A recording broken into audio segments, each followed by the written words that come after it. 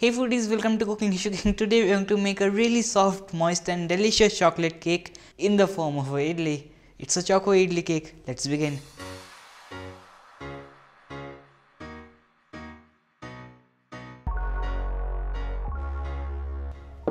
The recipe is one of the most simplest ones, so we're going to begin by mixing the wet ingredients first, which includes milk. I also have some vinegar in here. A mixture of oil and butter so that the oil keeps it moist and the butter gives out the flavor. Let me also add in my condensed milk in here. Going to give this a good mix around. Let me set this aside for a few minutes and let's work on the dry ingredients now. I'm to take a sifter and add in the dry ingredients one by one. So here comes the flour, baking powder, baking soda. I'm also using vanilla powder in this recipe. You can also use vanilla essence if you want to, cocoa powder, and finally powdered sugar.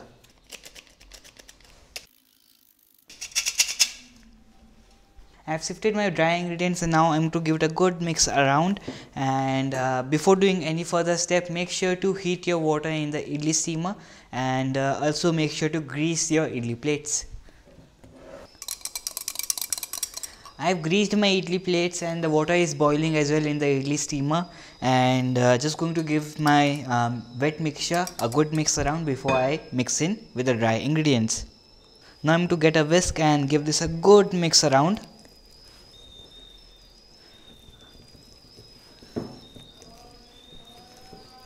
Finally going to use a spatula to make sure every ingredient is well combined. Looks awesome. Now the next step is to pour in the batter to our idli plates.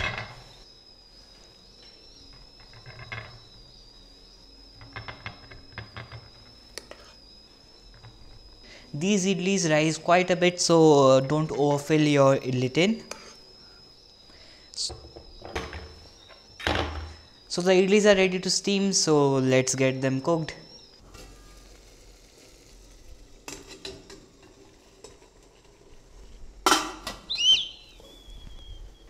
Medium flame for about 15 to 18 minutes and our Choco idli cakes will be all ready.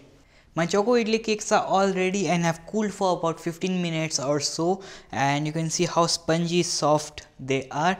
Now I'm to take a spoon and get the idlis out of this mold.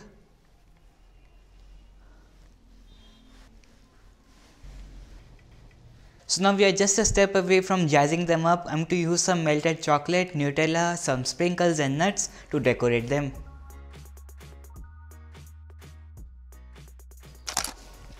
Sometimes easy recipes that we make are the best ones, and this is one such example.